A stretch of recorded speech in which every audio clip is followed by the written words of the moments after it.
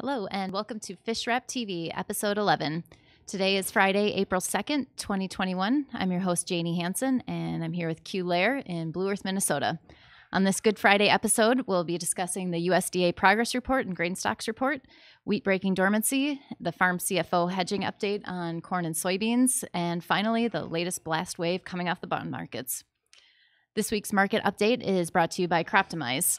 Croptimize combining real-time analytics, deep market expertise, and AI to take the emotions out of grain marketing and help farmers make decisions like a pro. Check them out on the web or in the Apple App Store. Thank you, Croptimize. All right, Q. In news this week, 2 USDA reports came out on Wednesday. The big surprise was beans. Tell us more. Absolutely. We had the prospective plantings and the grain stocks come out the 31st, and they were absolutely devastating surprises on the upside. And of course, downside on the acreage. The beans, the big surprise at 87.6 million acres when we were looking for anywhere from 90 to 92. Oh, okay. So they tacked that thing up the limit immediately. And then, of course, corn acres came out at 91.9. We were looking for 92 to 94. They tacked corn up the limit too. And of course, drug wheat with it. So we had beans up 70 cents within a second. And the funny thing is that the charts look horrible last week, and they looked horrible going into this report. But yet, I mean, they turned on a dime and just rocketed 70 cents in no time. Also, what happened, yesterday they opened 20 higher to get some of the caught shorts out of the way, and then crashed 56 cents. So it was a brutal day and brutal 2 days in the bean market. So it's a good thing we had an extra day to relax after that. So recover after that. And of course, the corn did relatively the same thing. Corn is much more steady, of course, than beans and wheat, but they still tacked it up the limit. It's been about 3, 4, 5 years since I've seen corn tacked like that. And of course, it's been a long time since I've seen beans tacked like that. So probably 2013. Last time I saw beans doing like that. So anyway, the big news, of course, was July-November bean spread yesterday had a 28-cent range. And they just absolutely took everybody out to the woodshed. And, it's usually a spread that trades, 20, 30, 40 cents in a year. They trade 28 cents in like 2 hours. Oh, really? Oh, yeah.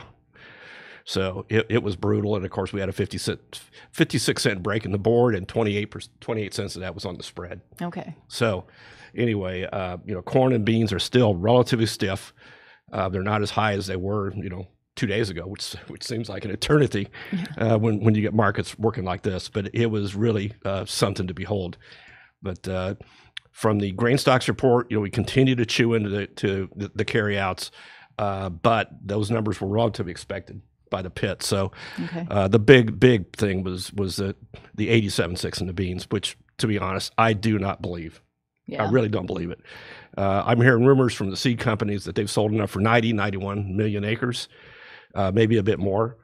And there's just no way anybody's sitting on 3 or 4 million acres of soybean seed. Yeah. Especially with $12, $13 on the board. No way. So anyway, thanks for all of my people out here who, when I said I'd bet $10 on 94 and 92, nobody took me up on it. So I'm buying tonight at the bar. All right. Get a glass of Malbec. You betcha. So how about 22, 23, 24? Well, we got the bean board is starting to tighten up, but rallying. Okay. And what happened is when the July NOV went like this, what's happening is the backboards are starting to get some lift. Okay. And then people are starting to say, okay, I'm going to sell my July that I made, July NOV that I got some money on, and buy November, or buy in backs. Okay. So we're seeing the board kind of, split back like this. Quick take on 2, 3, and 4. 22 is 1133. So it's right in range now for us to take a serious look. 23 is 1067. And 24 is 1061. So, 3 and 4 are still relatively flat to each other on a spread basis. And also in the corn pit, 484 nearby, which is, pretty solid. 447 for 2022. So, definitely into view, 417, 414 on the outs, on the outboards. So, it gets 430. We'll put them on the view kind of calendar. and then we'll see if they can run to 455, which is our magic number, and if not, we'll start laying into it. Yeah. So I know I'm a bit biased on the corn and soybeans of what I pay attention to, but tell me some more about wheat. Well, wheat's coming out of dormancy. We're literally days away from first cutting in South Texas. The boards are starting to tighten up. July wheat, Chicago 610, 572 in Kansas City. This spread was like 90 to $1 under about 6-7 months ago. So, wow. The markets are smelling out that we got some red wheat acres coming, and it's broken about 40-50 cents in the last 3-4 weeks, which means that they're smelling the harvest coming, and business has been relatively steady. Nobody's really reaching. If anybody's reaching, it's for soybeans for the oil crush. Okay. And spring wheat 618. Finally spring wheat is above Chicago. So I guess what I said a couple of weeks ago, that we're going to go with the whole crop here with red wheat over both, but that's not the case anymore. So spring wheat overtook red wheat this week. So we're beginning to rebalance the wheat markets, Chicago, Kansas City, and Minneapolis. Okay. So the markets, as you said, were wild with that report. So what does this mean for the hedging situation? Well, the hedging situation is that from what I see, we've got, the drought is really not any kind of a problem. If you've got your insurance on, and if you're in the I states or one of the close around the I states, like we are here in Minnesota, you are going to be able to have what I would consider to be a solid corn crop. So you've got to be looking at these prices. Yeah. And if Brazil, if these numbers start coming out, then we are going to have a situation where there's just going to be no bid. And the other thing is that there's something going on in Ukraine with Russia again. So, it's only taken about 4 weeks since, Biden put his hand on the Bible, and, Russia is already massing troops on eastern Ukraine.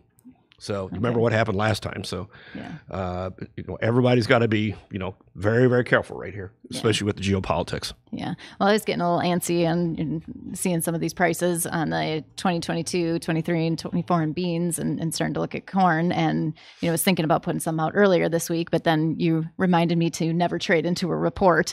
That's like one of the top 5 cardinal rules of trading. And you learn that early, because I didn't do it once, and it cost me like $35,000. Because I thought I was dead right. I was going to be a hero. Went into a crop production report. I was dead wrong, and they just woodshedded me. So you just, take a beat, see what happens. Yeah. Well, the thing is, the key to being a successful trader is surviving your mistakes. And, any mistake I made was I could survive it. Had a couple close calls. Yeah. I mean, they almost toe tagged me a couple times, but still survived it. Just seeing God. Yes, just saw God. I didn't get toe tagged. Live to fight another day. Yes. So, but I got to notice that margins are going up on Monday for corn and beans. Yeah. Well, anytime you got to set 70 and 50 cent ranges in the day, they're going to have to make you pay for the risk and find out if you really got it. I mean, if you really want to, you got to pay up to own this stuff. And long story short, at the beginning, back in May. So we're coming up about 12 months ago. The margins were about $1,750 for beans. Now they're up at over 3,000. Yeah, so they really keep jumped. going. And the thing is that this keeps going. They're going to go even higher. So for the rookie traders, they raise the margins when the volatility goes up. Yep. Is that the indicator? Yep. So it's like, if you think about if you look at the high low of the day, we call that range. And then if that range starts to get bigger, we call that range expansion. Okay. And when range starts to expand, we know there's going to be margins increases, which means that the clearing corp is going to make sure you got it to be playing this game, because they're taking no prisoners in these beans and bean spreads, period. Yeah. So it's helpful, talking with you about how to plan ahead for this to make sure I had that line of credit and stuff for my margin. Exactly. So, and speaking of margins, what about any further repercussions from the bond debacle a few weeks back? Oh, we had the big one today. It was Monday, of course, but over the weekend, the guy who runs Tiger International, his name is Wang, got a $20 billion margin call. Ouch.